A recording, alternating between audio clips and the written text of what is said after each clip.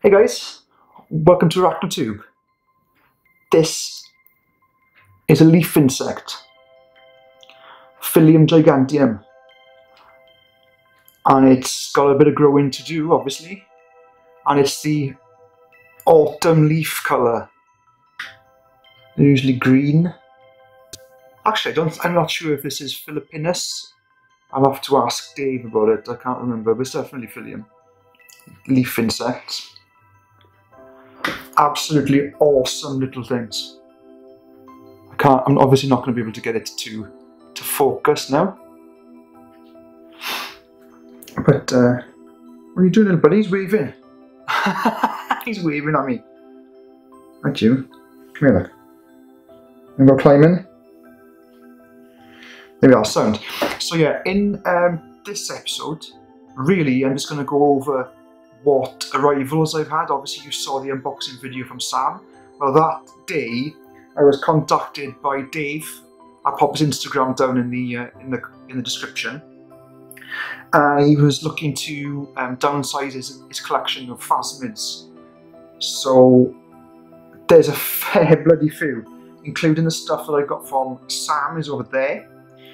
Now he gave me a massive mesh enclosure with just tons and tons and tons of stick insects in there. So green bean stick insects, the calcarata, and what else is in there? I got some Sungaea unexpectata, which is the sunny stick insects. These guys in here, which are the Peruphasma schulti. These guys here, this is a trio I got of these.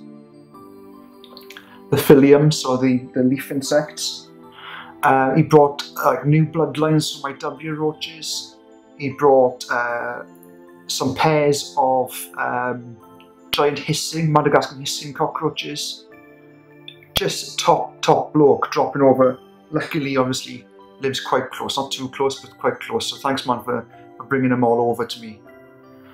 We have got absolutely tons and tons and tons. Now, I did a bramble walk yesterday afternoon, and overnight they look like they just stripped them. So I'm going to pop this little guy back now, and look at him doing a little warm at me. So I'll pop this little guy back, and I'll go through another quick bits and bobs.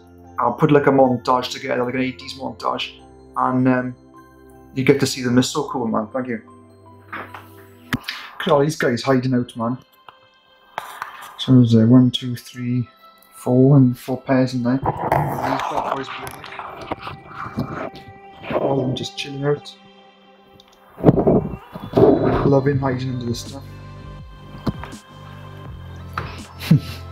The spiny. Let's pop them down. Don't go. Yeah, maybe one come up now.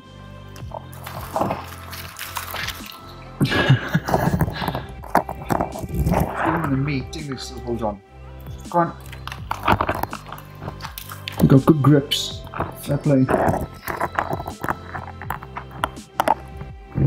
You got a good grip. And it's the big green bean. You can see the size of my hand. Look. It's perspective now. Let me pop this camera down then so I can get rid of these. I managed to get them all off me, I think. They're all crawling kind of up here now. But they're mental things, man. I love them. They're well cool. Let's see if I can get this green bean stick insect out for a bit. She's dropping eggs as well. Hope so. They're well cool. There you go. So now you can see the size on it. Let me try and focus in. Here we are. What she got? I don't want her to drop at all. So let it climb back on. With the friends, look. Don't focus. Focus, focus, focus. Yeah, big girl. Fair play. Big girl. What are you doing hanging there, look?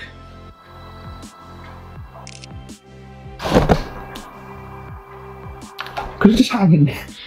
I give you a hand, or? I know why, because there's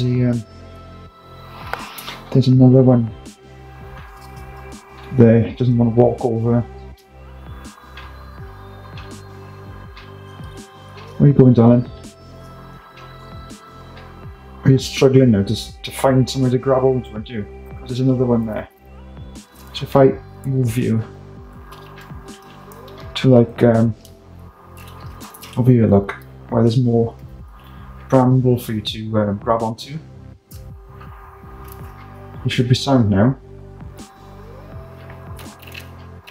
But see, the acrobats, man, they don't they hardly fall.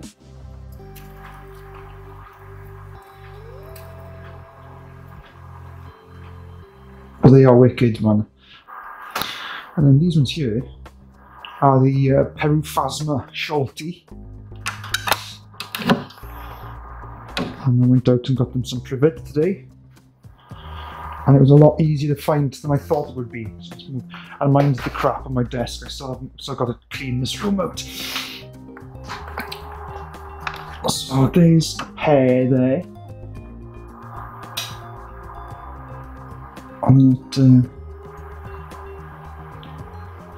So yeah, there's a pair. And these guys are the defense mechanism. They spray. There's another pair here as well. You can see them. Just there. Female at the top, male at the bottom. This guy on his own beer at the top. That's Tiny Rick. He's there. Tiny Rick! And he seems to be on his own. So everyone else is paired up. But he's just like a little runt kind of hanging around the place. So he's my favourite, Tiny Rick.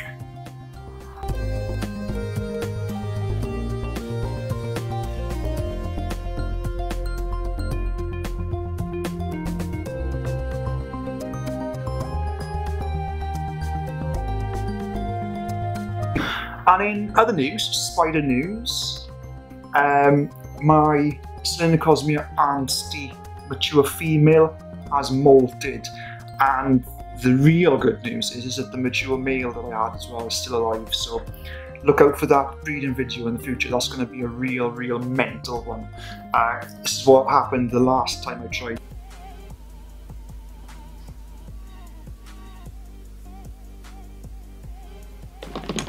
Whoa!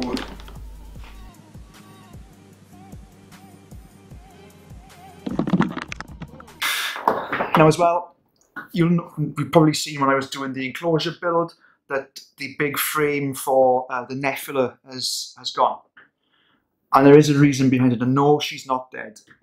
So every morning I was noticing that she was starting to get like dehydrated and curl up. Now the thing is, in this room, unless it's inside an enclosure, it's very difficult to keep humidity. It's a dry room, so I had to be spraying her like every couple of hours, so 4 or 5 times a day, and that's just not kind of, it's not good for me, and it's definitely not good for the spider. So I popped her in a giant rub, a really useful box, and that's just there as well by the chilies. And she's doing much better. So she's actually utilising bits and bobs, and I'm happier now having her in there than having her not doing so great. Probably next time what I'm going to do, I'm still going to keep her free roaming, but I think I'll make a framed bottom with kind of a substrate layer on it and hang it just to give some relative kind of humidity. There's also a water bowl in there now as well, and I haven't seen her use it, but it gives some kind of relative humidity. You know what I mean? What else do we have? Tiny is looking fat as. So fingers crossed. It's been two months since the breeding. Temperatures should be now good for me to send that male to the next person, the Theroposa sturmi. So that should be in the post next week, providing that the temperatures are over 5 degrees in the UK. Again, now, people, this is your chance. to hit that top tier of the Patreon, there is a new t-shirt being made. So basically what happens is every couple of months a new t-shirt gets created. Once that new t-shirt is created, you'll have the opportunity then to buy the old t-shirt, obviously without the Patreon stuff on it. You could unfair, isn't it, otherwise? So for as little as like $3 a month, you get access to the Discord. Discord's a pretty cool place to hang out, man. What else is $3 is $5 a month. You get a shout out on the channel for a $5. And then for $25 a month, then you'll get a t-shirt and everything else. Bear in mind as well, right, that I'm bound to be inundated with probably hundreds or thousands of nymphs of these stick insects. So as a Patreon member, you will probably end up receiving some stick insects as well. Everyone, stay safe, man. Look after yourselves out there. It's going to be a rough couple of weeks. Take care.